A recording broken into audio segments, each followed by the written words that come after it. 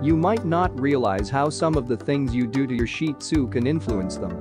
If you're new to being a pet owner, or even if you've had your Shih Tzu for a long, even with the best intentions, we all make mistakes as pet owners from time to time. However, we aim to provide the finest possible home and life for our Shih Tzu. Let's take a look at some things you shouldn't do to your Shih Tzu. But before we engage in the video, if you would love a simple dog training strategy that will develop your dog hidden intelligence and create the obedient, well-behaved pet of your dreams, then click the link in the description to get access to the strategy that will reveal how you can quickly eliminate all bad behavioral problems. Also, subscribe to the channel if you're interested in getting useful tips and guides about your dogs and cats that will make you be a better pet owner. 6 things you must not do to your Shih Tzu dog. 1. Veterinary wellness checks should not be skipped. If you only take your Shih Tzu to the veterinarian when they are sick, you may be jeopardizing their long-term health. Adults ages 1 to 7 should be visited once a year for a basic health exam, while those ages 8 and up should be seen twice a year. These visits are essential for keeping a Shih Tzu's health on track and identifying possible problems early. A complete blood count, CBC, biochemistry profile, urine, fecal testing, and thyroid hormone testing are all common tests. These tests are used to rule out a variety of illnesses, immunological responses, organ function, parasitic worms, thyroid hormone production, and more. The veterinarian will look for issues that are common in Shih Tzu. Eyesight, hearing, weight, muscular condition, skin and coat health, heart rhythm, lung function, and a variety of other factors will be evaluated. It is a disservice to a canine family member to skip over these vital checkups. 2. Avoid allowing your Shih Tzu to consume food additives or fillers. Additives are substances that are added to food, human, canine, or other, to preserve, flavor, color, or otherwise change the meal. Many dog meals contain additives, the majority of which are harmful to a dog's health. Allergies and a wide spectrum of diseases and ailments have been related to additives.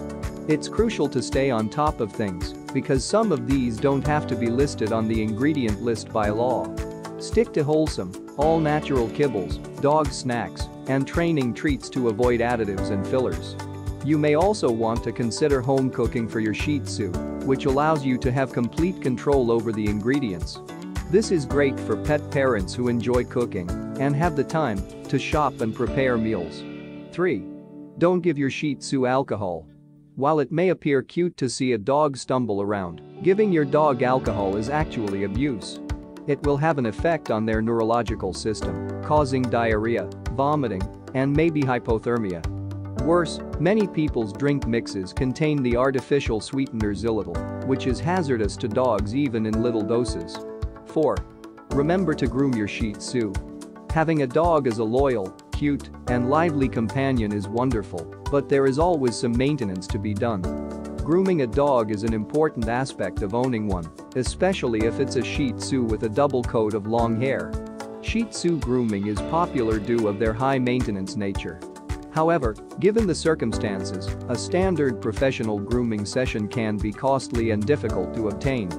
Apart from saving money, grooming your Shih Tzu yourself has several benefits, including helping you bond with your dog, saving time, and protecting your dog from the stress of going to the clinic.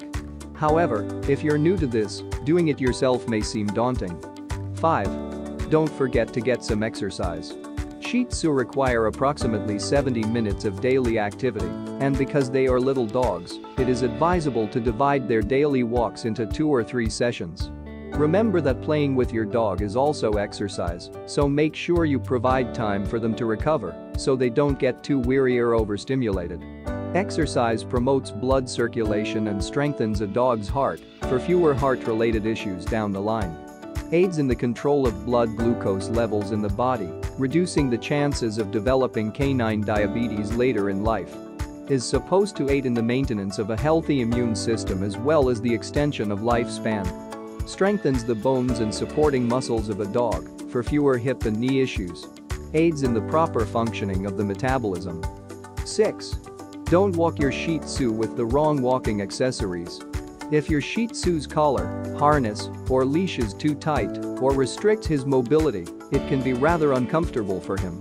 Wrong walking accessories can not only make your Shih Tzu reluctant to walk, but they will also cause skin irritation, which will cause your Shih Tzu to whimper. Unfitting leashes, collars, and harnesses will almost certainly cause your Shih Tzu to refuse to walk, so make sure you choose the right ones. Make sure collars and leashes are secure, but not so tight that 2 fingers can't fit through. Make sure that your Shih Tzu's legs, tail, and ears, among other things, can move freely. To avoid irritating your Shih Tzu's skin, make sure their accessories are totally dry before reapplying them if they go out in the rain or snow. If you own a Shih Tzu dog and you enjoyed this video, comment below on how your dog is like. If you would love to see more amazing videos on your dogs and cats, give this video a like, subscribe to the channel and turn on the bell notification icon. Catch you on the next one. Bye.